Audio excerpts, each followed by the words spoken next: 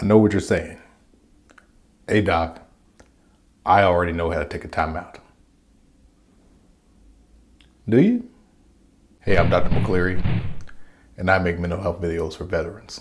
So taking a timeout is a oldie but goodie anger management or stress management technique. But it's actually a lot more complicated than it sounds.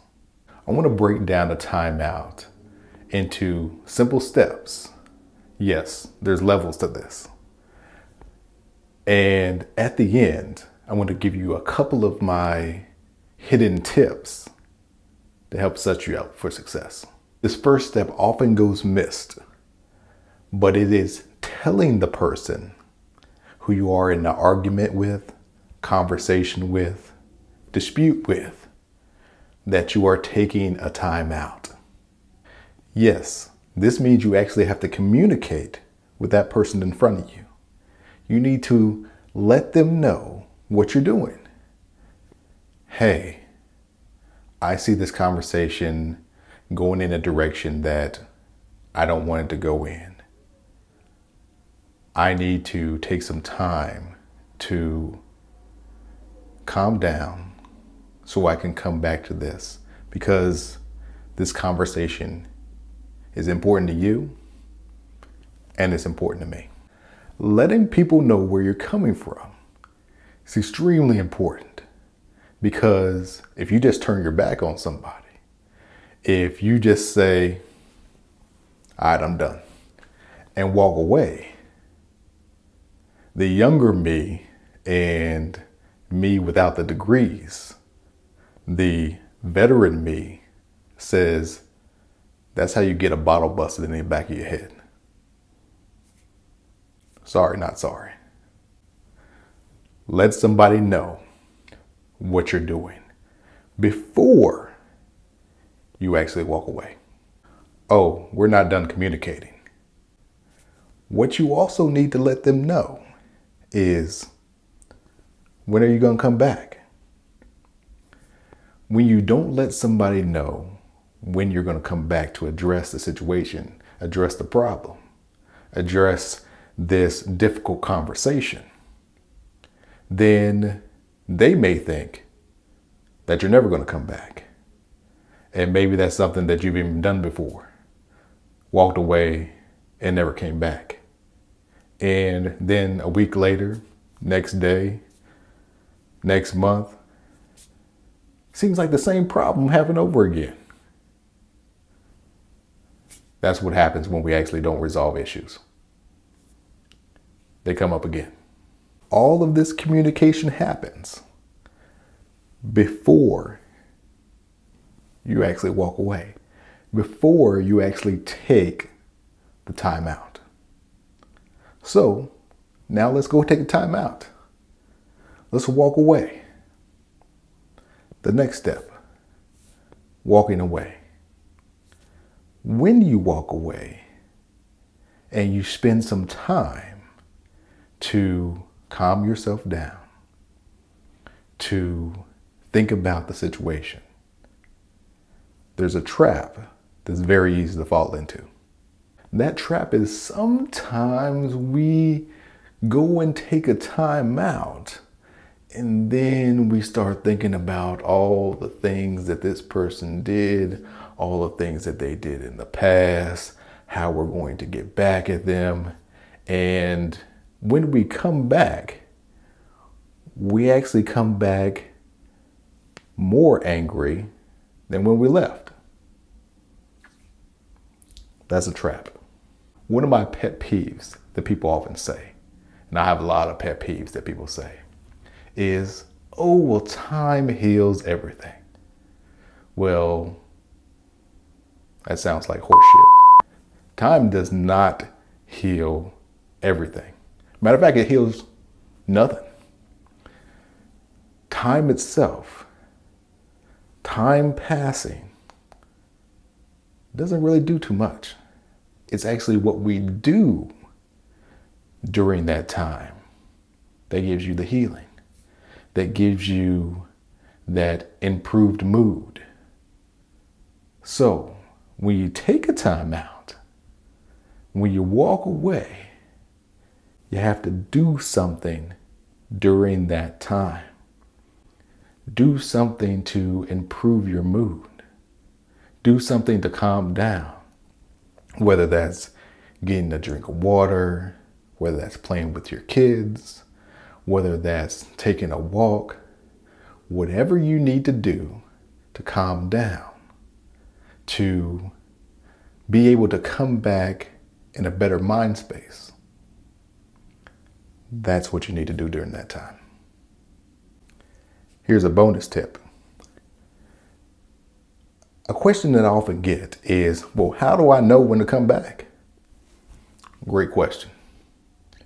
The answer is you come back when you're actually calm. If you try to come back too early, you have missed the whole point of the timeout. The timeout is to come back in a better space. If you are not in a better space, well, guess what? It ain't time to come back. Okay, so you've communicated that you have to take a timeout. You've taken your time out and done some things to calm yourself down. Now what do? Right, we come back. If you don't come back, that's not a timeout. That's a retreat. Coming back is what actually makes it a timeout. Think about sports. Just because you took a timeout doesn't mean the game is over. And when do you often take a timeout? When you feel like the game is going in a direction that you don't want it to go in. It's getting out of control. The other team is getting some momentum. You take a timeout. You collect yourself. You calm yourself back down. You plan. And then you get back in the game. None of us make good decisions when we're overwhelmed and stressed out. When Bruce Banner turns into the Hulk, you don't reason with that guy. That guy is about to smash something. You have to wait for him to come down. That's when you have that conversation. Okay, so hopefully that all worked out. Now you know the proper steps to actually taking a time out. But let me give you a bonus tip. And this is often left out. And it's something that I have discovered is going to set you up for success. Are you ready? What you need to do before you actually take a time out is tell the people in your life that you are probably going to be taking this time out with that this is something that you're working on. If you spring taking a time out on somebody in an argument and they don't have any idea what you're doing, this is totally new, you may not have the best reaction from them. But if you've already communicated that this is something that you are going to work on, you know you have a temper. You know that calming down is hard for you.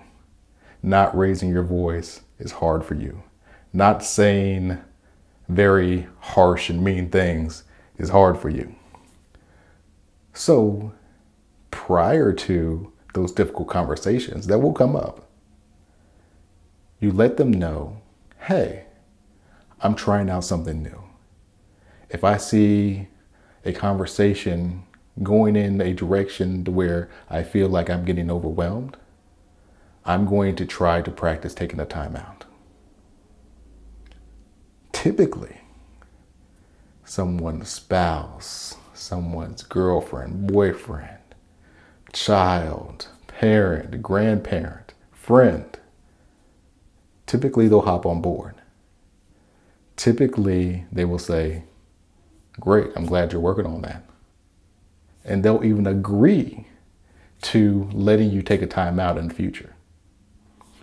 Well, guess what you just did? You just primed them to when you take a time out, Now you've done something that you've already discussed, something that you've already agreed upon. And most likely, they're going to be okay with it when you do. And most likely, you're going to set yourself up for success. Something to think about. If this video was helpful for you, and I hope that it was, please like it. Subscribe to my channel if you want to learn more about mental health. But more important than that, if this video was helpful for you, it can probably be helpful for another veteran. So I ask that you please share it with them. Because at the end of the day, that's what all this is really about. One veteran trying to help another.